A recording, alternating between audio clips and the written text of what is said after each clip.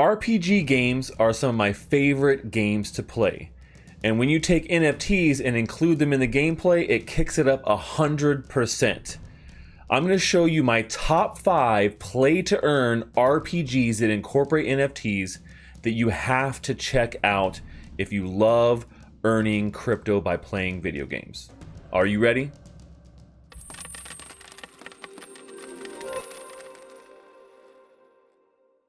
Well, hey there, crypto friends. Thanks again for joining me. So we're going to be talking today about my top 5 RPG-based NFT games that I've really enjoyed so far. Some of these games are games you can already play right now, and some of them are games that are coming up here very soon, so you want to get in on the ground floor of these games before they blow up. So we're going to be talking about these RPG games because I think the inclusion of NFTs and RPGs is definitely one of the best use cases for in-game applications of NFTs, period. Now, these games all include some sort of play-to-earn mechanic, a way that you can play the game and actually earn money by either collecting NFT items and selling them on the marketplace, or earning some sort of in-game currency that you can then convert to real-world value like USD or other cryptocurrencies. So we're going to review all those top 5 games, but before we get into that, if you love games, NFTs, and earning money in crypto, make sure you subscribe to my YouTube channel and smash that like button if you want to continue to maximize your gaming profits with me. Alright, so let's go take a look at the very first game that is on my list today. This is a game that I have been playing for a very long time, and it has come a long way. It is one of the original NFT RPGs out there, and it is Lost Relics. Alright, here we are at the Lost Relics website, so you get a little idea about this game and look and feel. This is a game that is very, I would say, Diablo style in a lot of different ways. It is a procedurally generated dungeon crawler. And what I mean by procedurally generated is I mean that all the dungeons you go into, they are not set dungeons. They are generated as you go into them every single time. So the components mix around. You're never playing the same dungeon ever again, which I think is really interesting and unique aspect of this game. And so you're going into the game and you can either do quests and earn NFT items that way, or you can go into these dungeons and earn items that way. And there's some pretty unique aspects around this.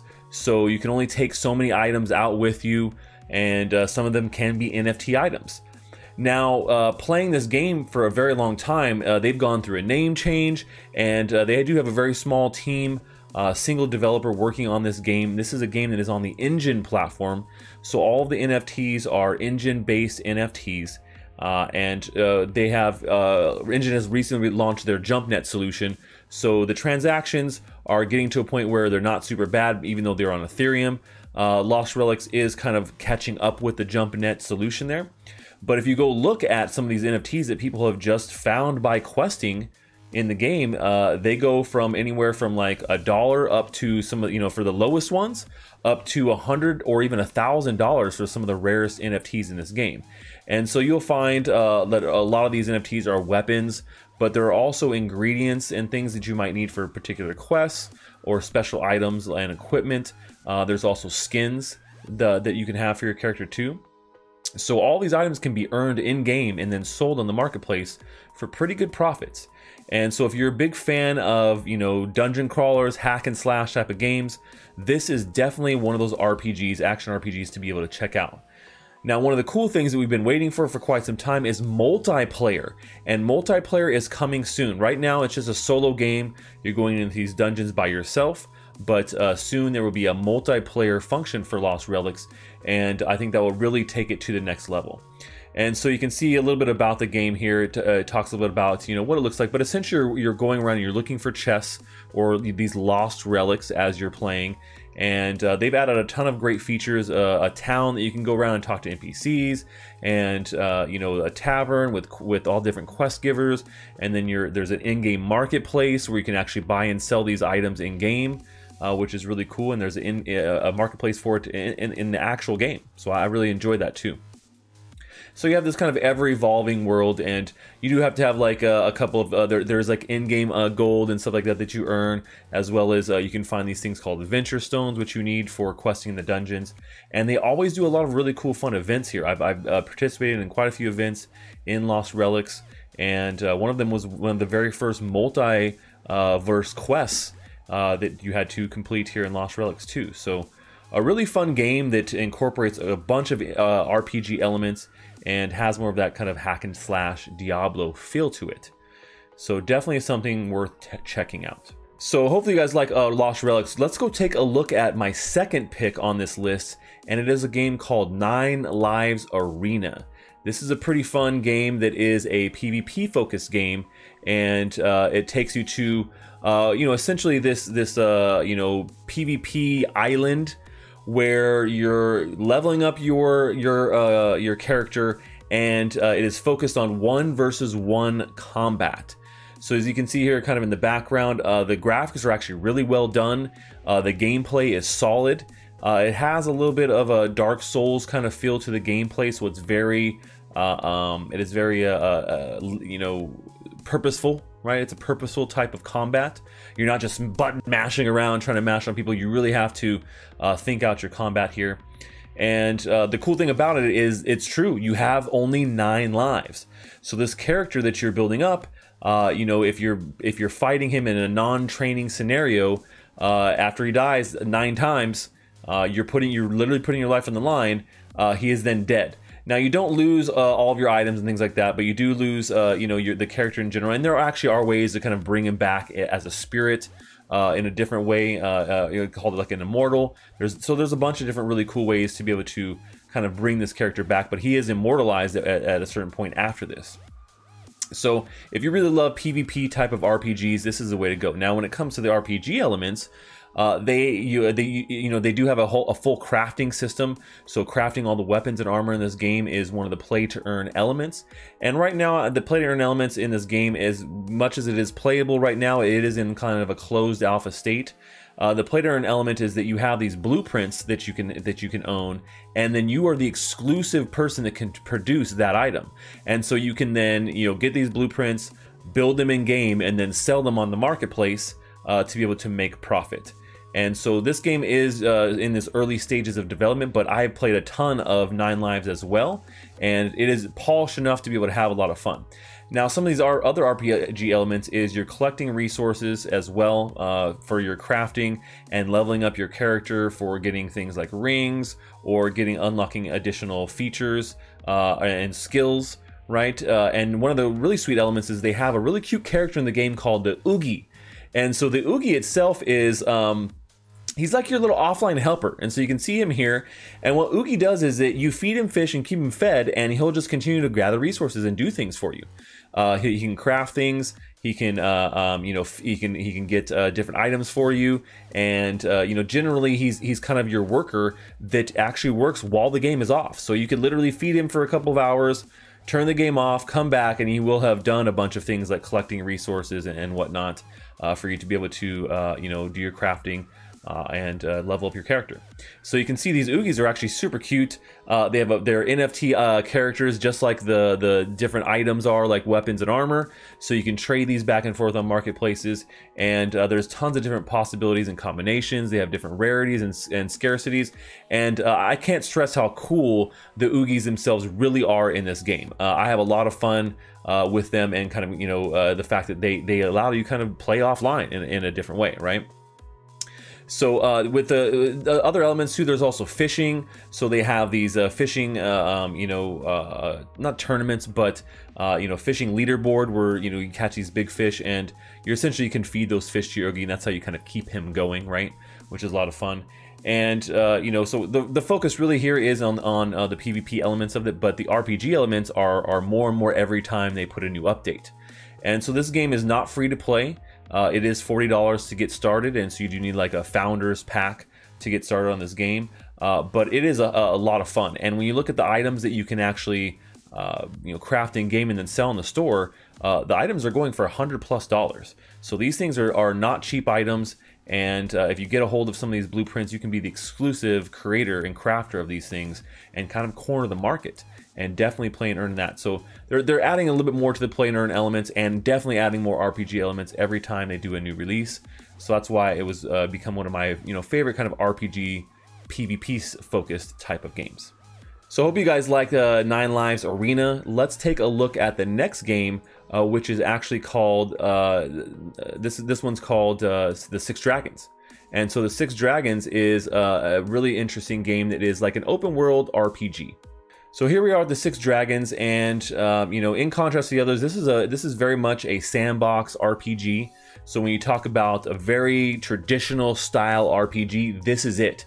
And it is huge. The map is many times larger than the standard Skyrim map, so you can literally just wander forever and ever and ever and fight in tons of different dungeons and what they call arenas and portals, and these are kind of NFT enabled areas.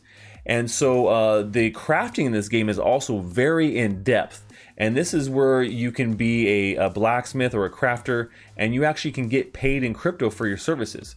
So what that means is that people are, you essentially hold these recipes very similar to Nine Lives Arena, and people will actually pay you to blacksmith these or craft these, and they have a whole system set up to do this. And there are over 300 plus recipes for this game. So it is a first person RPG, and reminds me a lot, like I said, of kind of old school RPGs. But this is a game that actually is looking to be coming to consoles as well. So it is in a beta state right now that you can play, and there are lots of items you can buy and sell in the marketplace, in particular the NFT items that allow you access to the arenas and portals. And these are things that you find throughout the Six Dragons lands that you can go into, and there's more rewards and challenging enemies inside of these portals. So you can have a lot of fun playing those. And this is something I've actually played on stream a couple of times, and they're definitely making improvements on the game every dang time that I see them make an update. And like I said, the goal here is for them to actually have a game that is ready for consoles. So that's a pretty interesting, different take here that we've seen on some of these other games. And you can see a little bit about the gameplay and stuff here. Yeah, the blockchain blacksmith service is one of the most popular things, because that is one of the best and quickest ways to be able to get gear in the game versus having to go out there and grind for it, right? So you can have someone actually just make the gear for you. So there are a lot of interesting NFT aspects of this game itself, and going out and killing monsters for different quests is going to result in in-game rewards as well. So the Six Dragons is, like I said, I would say it's fairly playable. It's a little bit redundant in some of the things right now, but as they expand the game, I expect it to get better and better, and for them to add more and more quests. They already have a really good amount of different varying dungeons and different quests that you can go on, but it's lacking a little bit in the story, is what I would say. So it definitely needs a little bit more of the story elements. So if you're a traditional gamer and you love the traditional RPGs, you'll probably love the Six Dragons. Let's go take a look at the next game on my list here, which is actually called Myst. Now, Myst is a game that I have previewed here on my channel with a video earlier. It is a game that is not out yet. This is one of those up-and-coming games that you want to get in on the ground floor. It is an MMORPG, so it is a multiplayer open-world game, and essentially what you're doing is you're questing in here, you're killing monsters, and you can actually earn Myst tokens through doing so. And the Myst token is actually seen quite a bit of appreciation and value here recently. You can also find NFTs, right? So when you're out there, adventuring, there are very small chances when you beat bosses that you can actually find in-game NFTs as well. Now, one of the really cool aspects about this game, besides the fact that they have different classes and the NFTs are locked to that, and so you kind of start off as this adventure class and then use NFTs to unlock advanced classes like wizards and shapeshifters and whatnot. But one of the really cool aspects is the fact that they've actually incorporated DeFi farming into the game. So the farming in DeFi actually looks like farming. You actually have crops that are staking crops, and based upon how your staking is going of NFTs and Myst in the game, your crops will grow and do better. So I thought that was a pretty interesting aspect. And so you can see the kind of the kind of block style of this game, and that's something that I wouldn't focus too much on, because I think the gameplay of it is actually going to be done really well versus the fact that it's a really well, polished looking game. I think that, gameplay is number one, and with Myst, I think that's what they're really focusing on here, is they're having really engaging gameplay that is going to be multiplayer, right? So you're going to be playing, with other people in the world, and that the NFTs have a really great use case and purpose in here, and that you can actually really play and earn tokens and NFTs in this game.